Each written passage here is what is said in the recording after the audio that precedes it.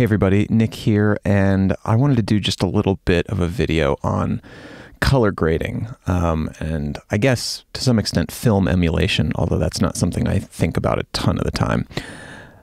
So what you're looking at here is just a little clip of my son. He was just sitting on the kitchen counter, kind of looking out the window. This is shot on the Red V-Raptor X, and I think the Nisi Athena 85mm lens, and probably one of my funky little custom filters up front, which is effectively acting like a Pro Mist filter in this shot at least. It's just lifting shadows a little bit and decreasing overall contrast. But what you're looking at here is kind of the color grade that I settled on that I like, and then all these layers are just different options that we're looking at. So this top layer right here, this is the red default LUT. So it's just coming in here, doing a little sharpening in this stage, little curves on this node. This node is the LUT. It's the Rec. 709 with medium contrast and medium highlight roll-off. Red gives you like 9 LUTs. There's low, medium, and high contrast. Low, medium, let me see, what is it? Like hard, medium, soft, and very soft highlight roll-off. So maybe that's 12. And then finally over here, what is this? Oh, this is just the DCTL, so I can check skin tones. This is like the coolest tool for checking skin tones. I never use the skin tone line anymore. I just use this because it's so handy. So yellow is where we're on the skin tone line, green is where we're shifting green, and magenta is where we're shifting magenta. This is by a company called Mononodes. It's like $100 and it's worth 10 times that. So anyway, that's the red process. All the way at the bottom, I have colors processed here with Ari's default color structure. So this is using a color space transform at the beginning to change the red footage into Ari C4 footage, a little bit of curves. I don't think this one's doing anything right now. Beauty passing, we can turn that off. Some grain, color boost, and then finally a color space transform from Ari back to Rec. 709.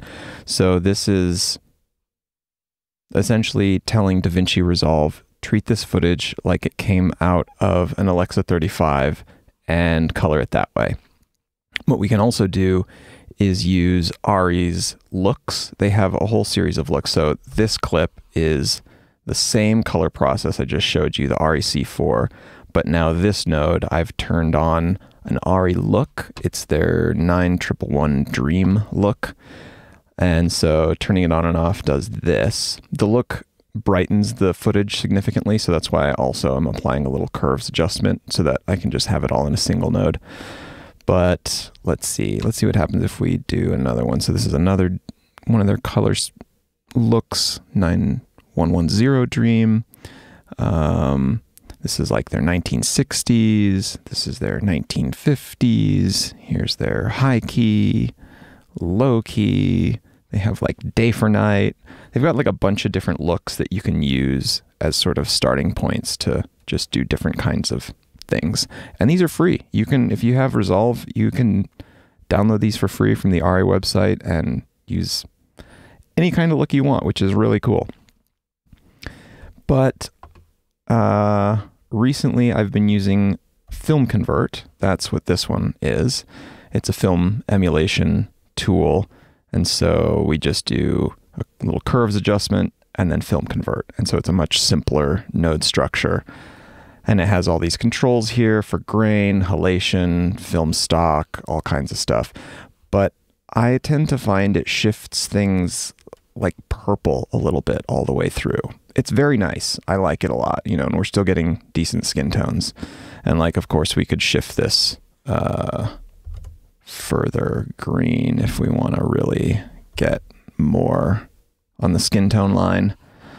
So where were we before? We were like there. Yeah, so that's much purpler. Now we have to shift to like +8 to get accurate skin tones. Whereas on all the other clips, I think I have it at +2. So, all right, let's go back again. Let's start all over. There's the red. There's Ari. There's Ari plus a look. There's Film Convert. Now here's Film Box. This is a tool I just started testing. It's interesting. I really like the plugin from Video Village called Scatter, which is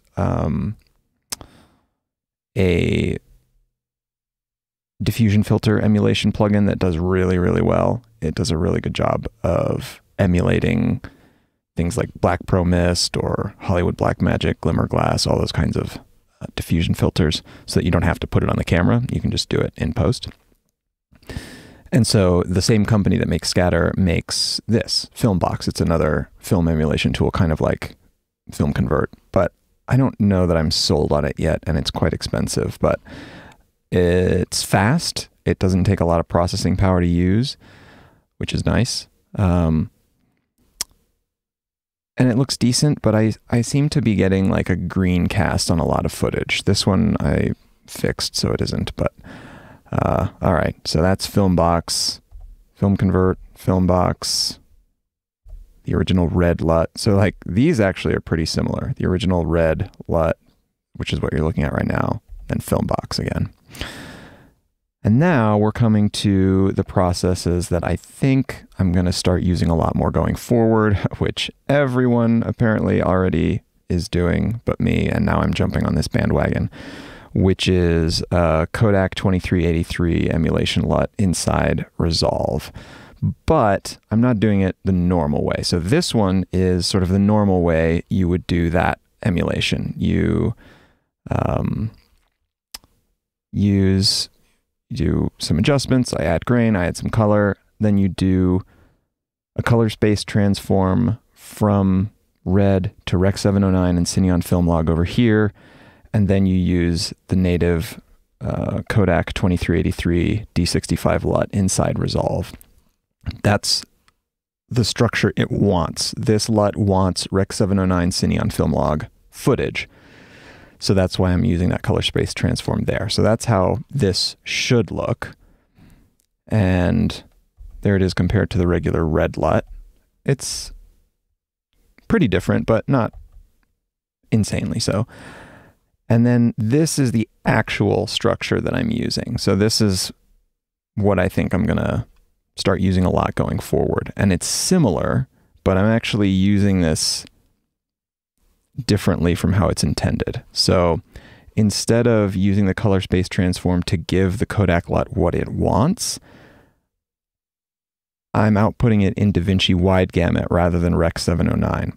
And what that does is it makes the footage come out like this out of the Kodak 2383 LUT. And then so in a subsequent node, I'm doing this little curves adjustment and doing a 40-point color boost, which is not exactly what's expected, but it's not totally different. So when you use a curves adjustment, you're not exactly changing the color space, but you're introducing a calculation that does something similar visually. So for the final output, it looks similar. So that's what we get after applying the curves and the 40-point color boost. So there's how the Kodak footage would be processed correctly. And here's my sort of, I'm calling it a bypass, but I guess because I'm bypassing the Rec 709 color space transform. And I just like this look. So I've tried putting it on some other footage. Let me show you. So this is a little clip of my other son, Ozzy, playing with a flashlight. And this is the regular Kodak 2383. And now here's my little bypass version. And I like it.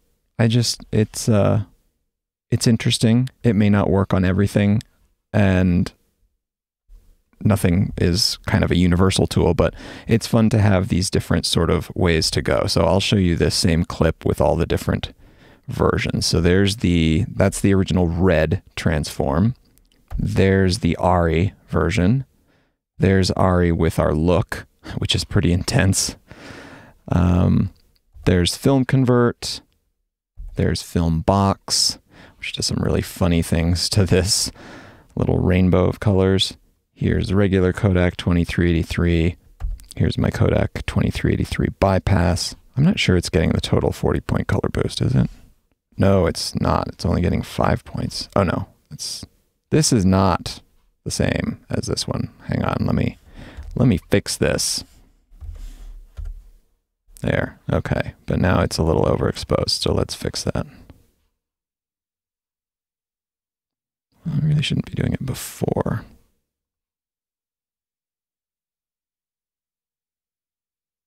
All right, maybe something like that. All right, so there's regular Kodak, there's Kodak Bypass. They're almost identical, huh? Okay. Well, anyway, like I said, you got a bunch of different tools in your belt and you decide which one works best for which thing. It's the Wild West out here. You know, we still get good skin tones with any of them. Anyway, that's all. I thought I'd show you a little bit into my little color grading world. I always end up diving into this way longer than I feel like I should. But at the end of the day, it's worth it, I think, to kind of get results that speak to you and give you the image that, you know, makes your heart sing, as they say. All right, that's all for now. I'll have hopefully more fun news to share later. If you follow this channel, you know that I'm in the process of putting together an independent film, and we are probably going to shoot the first 10 pages of that film in the next few weeks. So I'm going to try and document that and post more of that process here. It's super exciting. Yeah, watch this space. All right, thanks everybody. Bye.